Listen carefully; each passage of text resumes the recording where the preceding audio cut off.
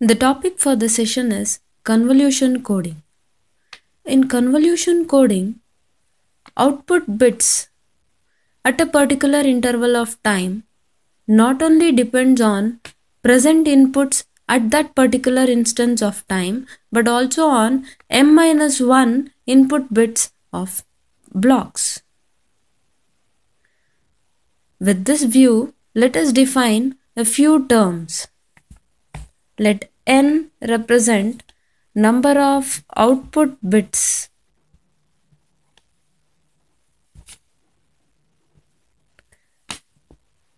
at a particular interval of time. So n represents number of output bits at a particular interval of time.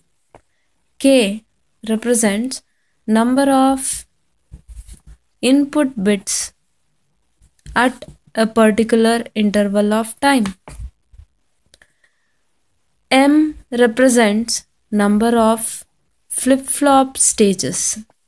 Students, don't confuse it with number of flip-flops. It is number of flip-flop stages. L represents length of message to be encoded. N into L plus M represents length of encoded sequence.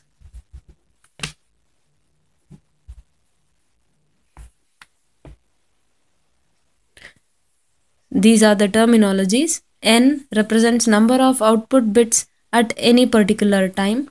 K represents number of input bits at any particular time entering the encoder circuit. M represents number of flip-flop stages. L represents length of message. N into L plus M represents length of encoded sequence.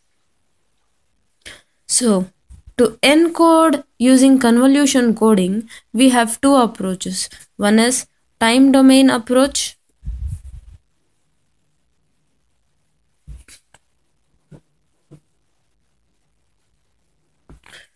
The second one is transform domain approach.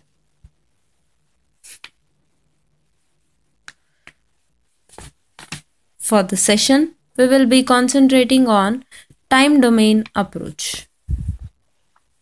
Let it be time domain or transform domain approach. Let me tell you, we should have impulse sequences to encode message. To have the impulse sequences, in the question, they might have given you the impulse response directly, impulse sequences directly, or they might have given you encoder circuit and ask you to find out the encoded sequence for a particular message. So, let us take up encoded circuit and let us generate generator matrix. So, before we take up the encoder circuit, we should know the general format of generator matrix.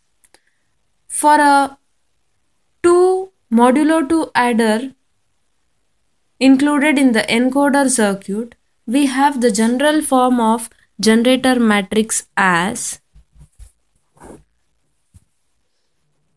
G1 of 1, G1 of 2. All these G's represents the impulse sequence. G2 of 1, G2 of 2 till Gm plus 1 of 1, Gm plus 1 of 2. But this doesn't make the entire length of encoded sequence. Therefore, for the rest of the length, we will be adding zeros to make it to the length of encoded sequence. So this forms the first row of generator matrix. To form the second row, rotate it once.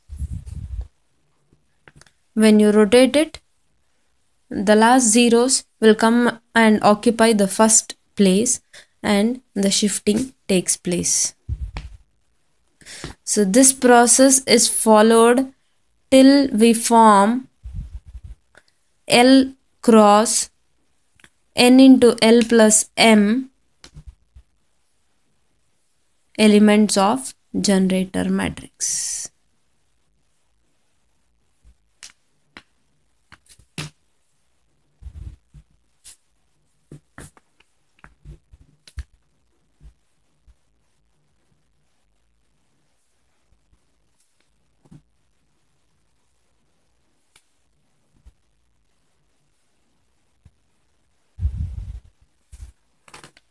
So this is for a 2 modulo 2 adder in the encoder circuit. Now that we know the general form of generator matrix, we shall move on to solve a problem in time domain approach. Let's consider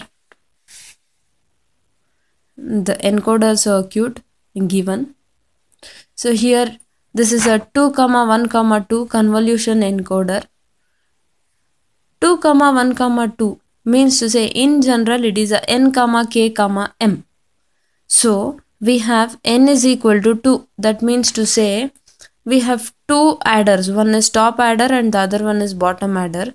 The output is 2. That means to say there are two outputs at every particular interval of time.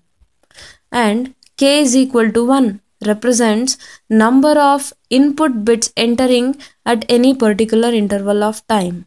So there is one input bit entering at any particular interval of time. Therefore k is equal to 1. M is equal to 2 represents the number of flip-flop stages. Here there are 2 flip-flop stages. Therefore M is equal to 2. Then we have the data or the message to be encoded as 10011. Therefore the length of it is 5. In the matrix form we represent it as D matrix, which has 1 row and 5 columns.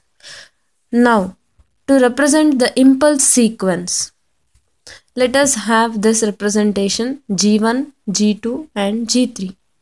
So where there is connection to the adders, we represent those G's as 1s and the others as 0s. So to the top adder, G1 is connected, G2 is connected and G3 is also connected. Therefore the sequence will be 1, 1 and 1. When it comes to bottom adder, G1 is connected, G3 is connected but not G2. Therefore, the sequence would be 1, 0, 1. Let us represent it now. G of 1 represents the top adder sequence, which is nothing but 1, 1, 1, because all the G's are connected. Therefore, the impulse sequence will be 1, 1, 1 and G of 2 will be 1, 0, 1. With this, and as we know the general form of generator matrix, let us represent the generator matrix for this particular problem.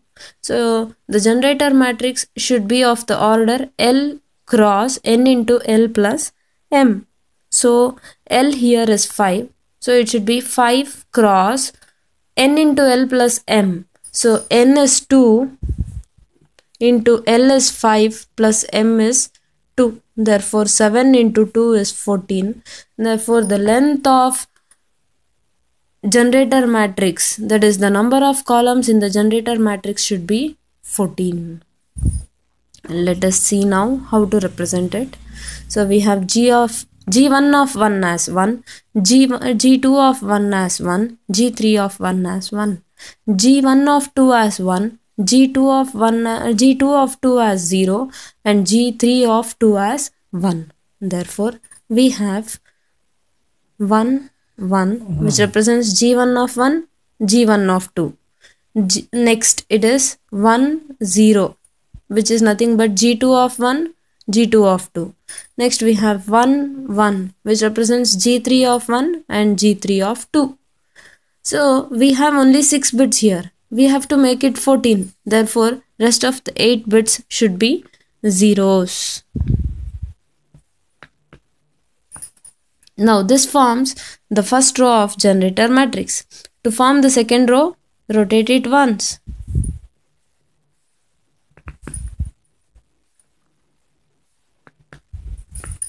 To form the third row, rotate the first row once.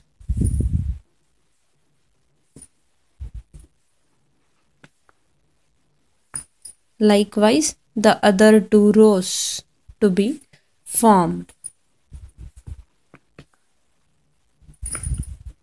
This is the last row. We have L-1 rotations.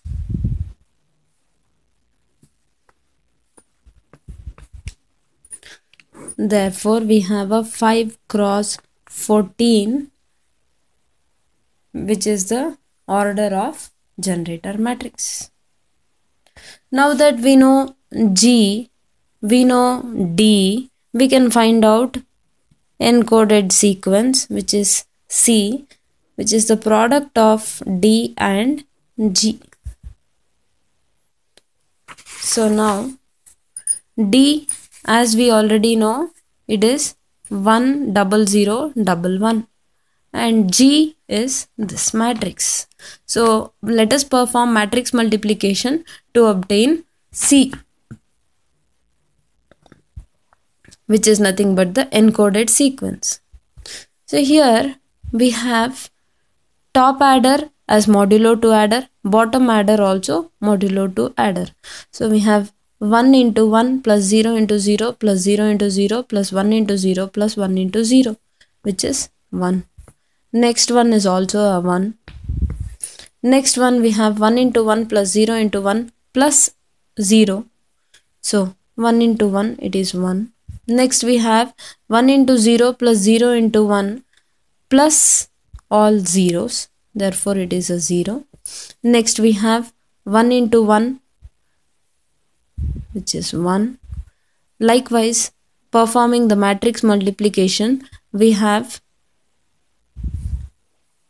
1 into 1,